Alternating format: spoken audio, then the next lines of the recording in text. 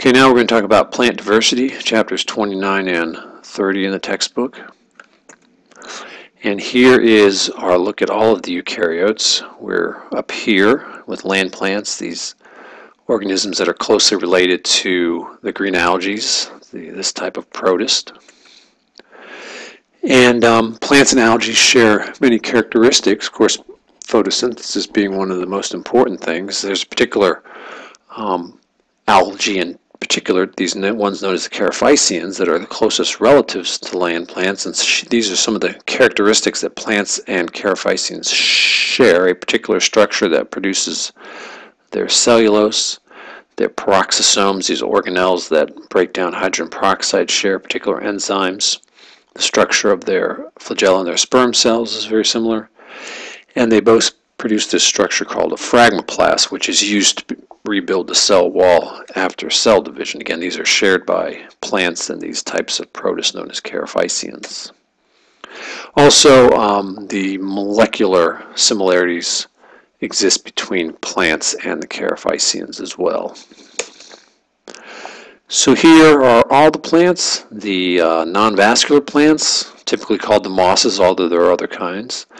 The vascular plants, which include ferns, gymnosperms, and angiosperms, and within them, the ferns are the non-seed plants, and the gymnosperms and angiosperms have seeds, and as we'll see, the flowering plants have developed or evolved fruits and flowers that are unique to them. Okay, so what basically makes a plant a plant? We'll go through these. We'll see that plants basically helped to lead the invasion of land long ago, and having certain characteristics helped in doing this. All plants have an apical meristem at the tips of their roots and shoots. They have these clusters of cells that are actively going through cell division to cause the plant to grow, to get larger. An apical meristem. They have alternation of generations, which is when an organism has a multicellular haploid stage known as the gametophyte and a multicellular diploid stage known as the sporophyte. The job of the sporophyte is to produce spores, which are haploid, and go through mitotic events to produce the multicellular gametophyte. The job of the gametophyte is to produce gametes, and the gametes from different gametophytes will get together and through fertilization to produce the diploid stage, the next stage of the plant, the next sporophyte stage. So plants have sporangia, these structures whose job is to produce spores; gametangia, structures whose job is to produce gametes; embryos that are growing on the plant and are dependent upon that plant. So here's our types again. You can see the number of species each type. You don't have to remember that by any means, but just note how the most recently evolved group of plants, the angiosperms, are the most diverse group, and as we'll see, the group that that humans most depend on. Here's the tree again. You can see the time frame in which this is happening. Again, origin of land plants almost 500 million years ago, vascular plants 420 million years ago, seed plants about 360 million years ago. So the bryophytes, moss again being an example. We see here's the gametophyte stage, which in mosses is the largest dominant stage. Again, it's haploid, multicellular haploid. You have separate male and female gametophytes. The males have a structure, a gametangia, basically known as the antheridia, that produces the male gametes, and the females have an archegonia that produces the eggs.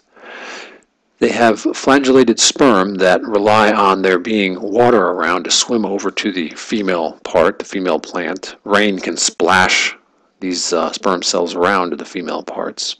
Once you get there, you get fertilization, formation of the sporophyte, and in mosses, the sporophyte grows off of and is dependent on the gametophyte. We'll see that's different in the other plants. Mosses, relatively small plants. Most bryophytes, relatively small plants growing low to the ground where it's relatively wet. Here we can see some of these sporophytes growing off of the gametophyte, and here in moss as well. These are the gametophytes down here, the green structures, and the sporophytes are coming off of the top of the gametophytes. Mosses play a critical role, particularly in more northern climates where it's colder and relatively wet, forming these vast deposits of what is called peat moss, or this particular species known as sphagnum. These deposits store a lot of carbon and have done this over millennia, thousands if not millions of years. And we tap into these peat moss beds when we want to get peat moss out for our gardens. And back in the day up in northern Europe, Ireland, Asia, they used to take some of the peat moss, dry it out, and then they could use that as a source of fuel, because once it's dry it'll burn. Okay, so now we get into the vascular plants. The next important evolutionary step is the development of vascular tissue, which allows plants to get larger. But at this point we still do not have seed plants. The ferns, again, do not have seeds. Way back in the day, the ferns plants formed these large forests with these really large trees. And at that time, that's when you got sort of the first Earth's forest forming. And let's see. So here's a typical fern life cycle. You have, again, the multicellular haploid gametophyte, which is this independent structure that's relatively small and grows on the ground. In ferns, you have a gametophyte that produces both the male and female parts, unlike the moss, which had separate male and female gametophytes. Here it's on the same one. Again, Antheridia producing the flagellated sperm, Archegonia producing the egg. The sperm have to swim over to the female part, have to have moisture around to do that. The sporophyte, after fertilization, begins growing off of the gametophyte and then eventually becomes an independent structure. So vascular tissue, allowing plants to be able to efficiently move water around in the case of xylem, and the products of photosynthesis around in the case of the phloem, allowing the plant to get larger. We'll discuss this a bit more when we talk about form and function of plants. And now that we have vascular tissue, we have what we call true roots and true leaves. That is, structures known as roots and leaves have vascular tissue in them. So basically mosses don't really officially have roots and leaves. So now, reproduction. In ferns, gymnosperms, and angiosperms, you have structures called sporophylls, which are leaves that are modified to produce these structures called sporangia, which produce spores. In the case of a fern, they are homosporous. They have a sporophyte, which produces a single type of spore, and that gametophyte, which has both the male and the female parts, the Antheridia that produce the sperm cells and the Archegonia that produce the eggs. But as we'll see when we get to gymnosperms and angiosperms, they are known as heterosporous. They have megaspores and microspores, and the megaspores produce the eggs and the microspores produce the sperm cells. So now, next major evolutionary adaptation, the production of the seed. And so, oh, I messed up again. I'm sorry. We do not have the seed at this point. These are still the vascular plants that do not have seeds. So again, these are the ancestors to today's ferns that produce these vast forests that at that time took up a lot of carbon dioxide and stored it. And once these forests began to decay and become buried, they basically turned into what are the coal deposits that we now use as part of the modern society, and beginning with the Industrial Revolution. All right, and an image of those forests. Again, no gymnosperms and angiosperms. These are just some of those ancient types of bryophytes. All right, now we get to the next step, the seed plants, the gymnosperms and angiosperms. So they are now the dominant types of plants on the planet, particularly the angiosperms, although there are vast forests of gymnosperms, particularly when you go further north. All right. So all seed plants, they have a reduced gametophyte that lives on the sporophyte, as we'll see, as opposed to, again, remember mosses, the sporophyte lived on the dominant gametophyte. Heterosperous, as we just talked about, and they have production of ovules and pollen grain. Ovules are the structures that contain the female gametophyte, and pollen grains are structures that contain the male gametophyte.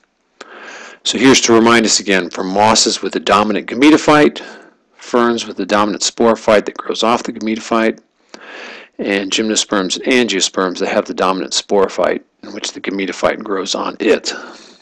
So there's an interesting trend in the evolution of plants.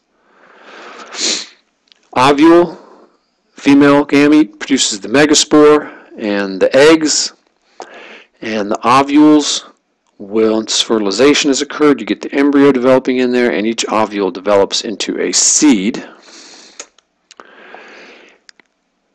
The male gametes produced by the microspores, which develop into the pollen grains, all over the body of this bee here, carrying out pollination, which is the transfer of the pollen from the male to the female part of the plant. So now these plants are not dependent on water for fertilization. They use the wind or animals for that to happen. Here's a close-up of a pollen grain. They have these interesting looks and shapes to them. Seeds, so now the job here is of a seed is to contain that embryo and to be dispersed one way or another and find an advantageous location to germinate and begin growing. You can see here the root has come out and then the shoot is heading up. Okay, gymnosperms. These are known as the naked seed plants because they do not have their seeds contained within a fruit like the angiosperms. They produce cones. Now, not all of them have what we look to us like cones, but they are cones. For example, these junipers have sort of a fleshy cone, whereas here pine trees contain what we typically think of as your cone that you see on a gymnosperm. But they have a couple different kinds of cones. The ones we often see are the female cones, the ones that produce the seeds, and they're larger, but there are also these male cones whose job is to produce the pollen grains. So the life cycle of your typical gymnosperm, or conifer in this case, a pine tree. So you've got the female cone that produces the ovules, the male cone that produces the pollen, and you get typically, well, almost exclusively with gymnosperms, you find wind pollination. And so the wind blows the pollen over to the female cones, where you get fertilization, production of the next generation, the next sporophyte generation. The seeds are produced on that female cone, they disperse, and you've got the next plant, the sporophyte, which will then produce the next set of cones, etc., etc. Again, these guys have alternation of generation because there's both a multicellular haploid and multicellular diploid stage. Angiosperms, why don't we stop the video right now and I'll pick up here in a second.